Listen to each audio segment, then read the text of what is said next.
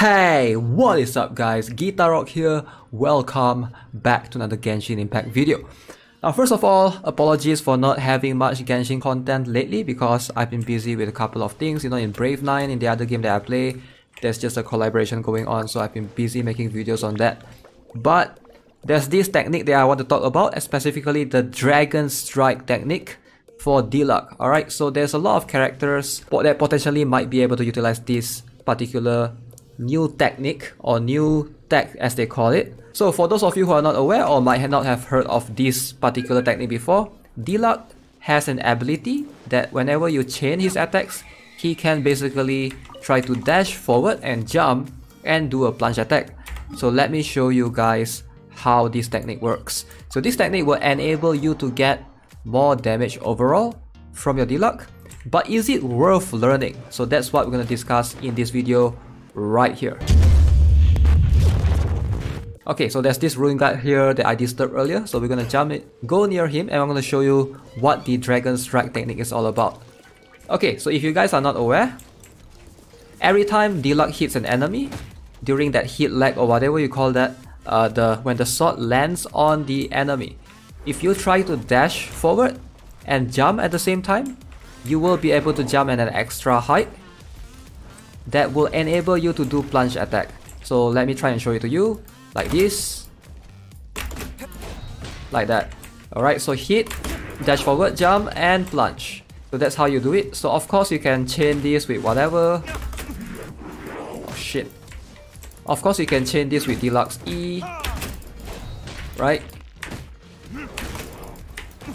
It's quite hard to do it properly. I haven't been practicing much, but it's a technique that's basically known to the Chinese players. I think they are the first one that discovered this technique. I'm not too sure, but a bunch of you guys have been, you know, telling me about this technique that is, you know, that I should try to pick it up and try to learn with Diluc.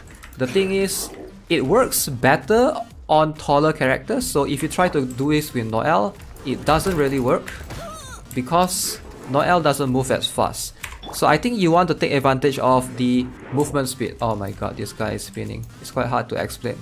Okay, so here's the thing. Let's just go somewhere safe, and then we're gonna talk about this for a while. Alright, movement speed is very important. Now I haven't been able to try to execute this without the bonus advantage from 2 Animal. Now if you want to learn this technique, number one, you either need to try to take advantage of this because this increases your movement speed by 10%. So I think that's very important, very crucial for your Diluc to be able to dash forward and try to do that plunge attack. And number two, if you don't have, you know, 2 animal characters, now sadly, some of the animal characters like Xiao doesn't really make sense, and Jin is a 5-star, so they are both quite hard to obtain. So hopefully if you have Sucrose and the animal MC, then you can execute this perfectly. But if you do not have any of those, Diona works pretty well. Alright, so now why the heck Diona? Diona is the only other character in the game currently that has something that gives movement speed to the ally. So right here in her Cat's Tail secret menu, if you have her at Ascension, I think the first one, alright, characters shielded by Icy Paws have their movement speed increased by 10% and stamina consumption decreased by 10%.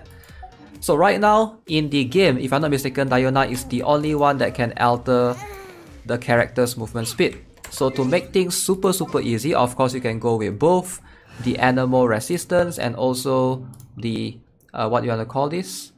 Let me just try and swap in Sucrose, and Diona's shield as well. Now, how good is this tech so far? A lot of people have claimed, you know, you can basically get up to maybe 40 to 50% increase in damage, which is pretty insane if you think about it. Okay, the downside of this skill is it doesn't work properly on the small characters. Like you can see right there, I'm trying to...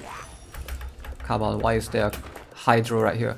It doesn't work like particularly well on the small enemies, or at least I haven't been able to execute. Like I haven't mastered this technique perfectly yet, just to let you guys know. So it seems to be something that is, you know, only doable towards big characters like the Ruin Guards, like the Mita Curls, and then of course the Ruin Grader, Jovi Shaps, those things, alright? Any enemies that are currently in the Floor Trial Spiral Abyss, now those will get affected by this technique. Now the thing is, the consistency of this Now let's talk about like this particular technique overall. Like, should you even think about learning this particular technique? Because, okay, so number one, I'm not sure what's the player base that are playing Genshin Impact on PC. If you play this on PC, you are playing using a mouse and keyboard, this is going to be easy to execute. But if you play Genshin Impact on a PS4, for example, you are using a controller, or if you're actually playing on mobile, like it will be so toxic trying to learn this. Even if you can execute it properly, I don't know, it might take months or even years. Alright, so that's already like half the player base that's specifically targeted towards the PC players, considering that you actually use mouse and keyboard. Now here's the thing, I think ping matters. I've been trying to use this technique on a higher ping, for example 120 to 130 ping, and I haven't been able to execute it consistently. Now it does occur sometimes, but in terms of consistency, it's really not there, and it can be quite annoying. And lastly, if you want to be able to execute the technique perfectly, you either need, like I mentioned, you either need the animal resonance, or you need to have Diana in your team. Now that can be a big deterrent factor depending on how you look at it. Now right now we only have 4 animal characters, and Xiao is an option, Jin is an option, those are 5-star. But again, if you use Xiao, it doesn't make sense for you to use Diluc because, you know, Xiao is like a really selfish carry. You ideally want to be able to support your Xiao consistently. So the only other option is Diana. I guess Diana works pretty good with Diluc. I wouldn't say it's a bad combo or anything like that. But yeah, it sort of limits your team to a certain extent, and I'm not sure if I like it. Now right now the hardest content in the game is the Spiral Abyss floor 12, and I was able to clear it, all of it consistently, so without any issues at all.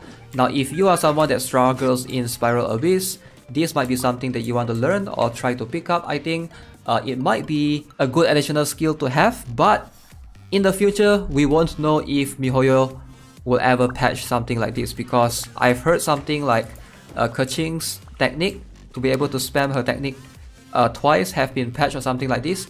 So it might just be a matter of time before Diluc's, this particular Dragon Strike technique, gets patched as well. So yeah, let me know what you guys think. Do you guys think something like this will get patched in the future versions?